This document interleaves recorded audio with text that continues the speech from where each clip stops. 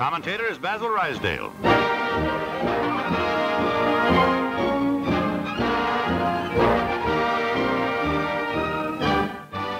A sensational disaster unrevealed during the war. The British battleship Barham is torpedoed, capsizes.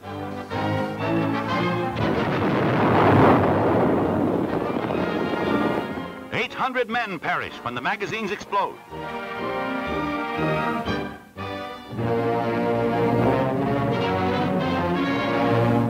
Hitler's most terrifying secret weapon, the V-2 rocket, is disclosed.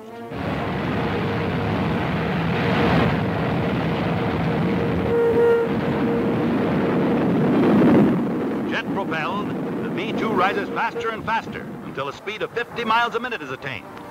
No defense against it has been discovered. Another V-2 is launched, a weapon that just 1 year earlier might have changed the entire course of the war.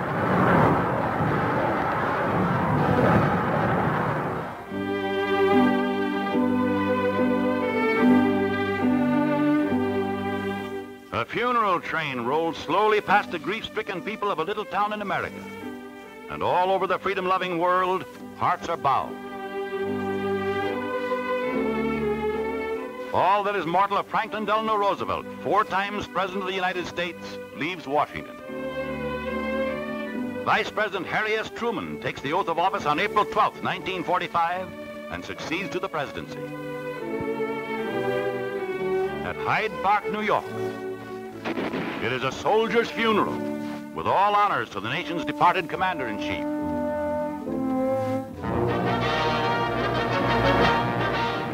The last flaming hours for a doomed city. Berlin, once mighty metropolis of a proud nation, now crumbles under the merciless pounding of Russian artillery. The senseless last stand of the Nazis results only in complete devastation.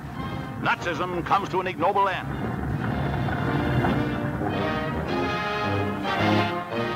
General Dwight D. Eisenhower treasures a gift of the pens the Nazis used in surrendering. In Berlin, Eisenhower arrives to attend a momentous meeting which determines the zones of occupation in Germany. General Montgomery signs for Britain.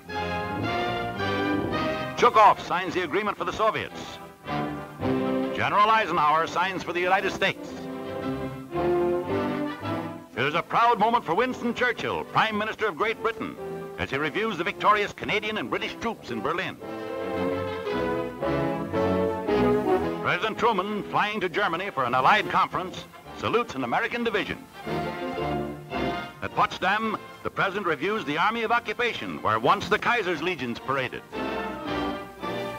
If we can put this tremendous machine of ours, which has made this victory possible, to work for peace, we can look forward to the greatest age in the history of mankind.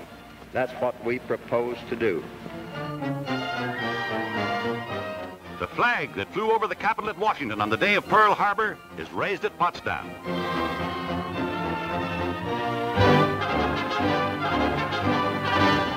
Victory echoes across a thankful Europe as Parisians turn out in holiday mood and General de Gaulle pays tribute to the undying spirit of liberty. Holland is liberated by Canadian armies amidst wild rejoicing. Not even joy over liberation can shake their determination to mete out swift justice. The Dutch relentlessly round up collaborators and quislings. In Copenhagen, General Montgomery is wildly cheered. And the Danes' heroic King Christian, who never surrendered to the Nazis, receives a tremendous ovation. In Oslo, Norway, Crown Prince Olaf joins in the celebration. Rudolf Hess, third-ranking Nazi before his spectacular flight to Britain, is held for trial. Field Marshal Hermann Goering loses his sidearms and all his arrogance when captured by the American Army. Field Marshal von Rundstedt, he advocated the elimination of enemy people by starvation. Marshal Henri Pétain of France is tried in Paris as a traitor, and only his advanced age saves him from a firing squad.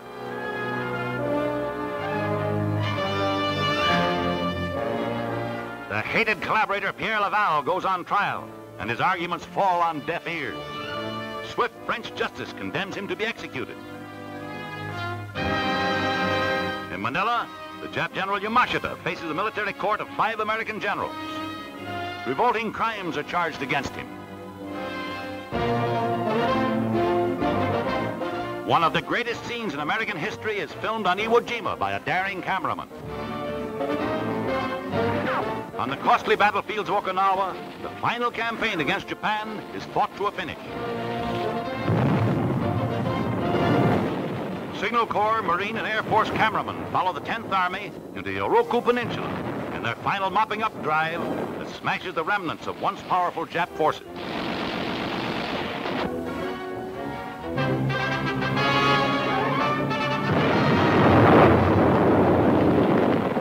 The atomic bomb explodes over Nagasaki, Japan. The Japs were ready to sue for peace when this one bomb wiped the city off the map, with reverberations felt politically in every capital of the world. Nagasaki, viewed from the air, is just one tremendous area of ruin. The unconditional surrender of Japan on board the USS Missouri. General MacArthur gives one pen to General Wainwright, the other to Britain's General Percival, an historic moment for all the United Nations.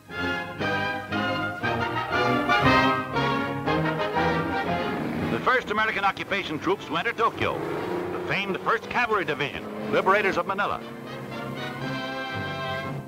The American Embassy, fortunately undamaged amidst the bomb-smashed city, is the headquarters of the Supreme Allied Commander, General Douglas MacArthur. He arrives accompanied by Admiral Halsey, famed commander of the 3rd Fleet. The same flag that flew over Rome and Berlin is raised over Tokyo. At the Korea Naval Base, the Japs have their Pearl Harbor, but no sneak attacks smashed these once powerful ships. They were challenged to come out and fight.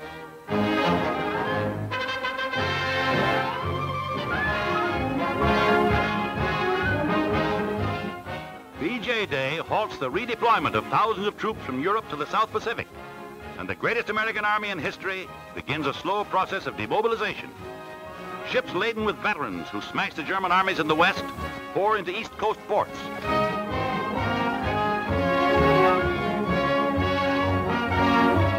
The Saratoga, veteran of 8 major carrier actions, brings South Pacific veterans into San Francisco.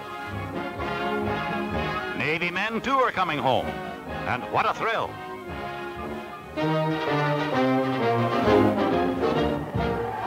Five million New Yorkers turn out to celebrate Navy Day and cheer President Truman as he passes up Fifth Avenue en route to review the greatest armada of fighting ships ever assembled. Strung out for miles at anchorage in the Hudson River, the fleet thrills vast crowds of spectators thronging Riverside Drive. Here are veterans of historic naval actions, their crews saluting as the president's ship passes. And carrier planes fill the skies overhead.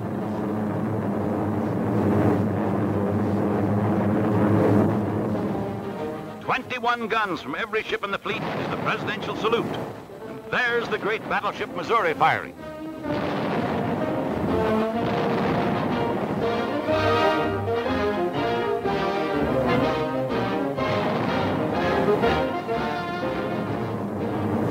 This is the majestic climax to Allied victory on the 7 seas. Battle veterans of the mighty naval forces are home at last from the Atlantic, the Pacific, and all the far-flung fighting areas of the greatest war in history.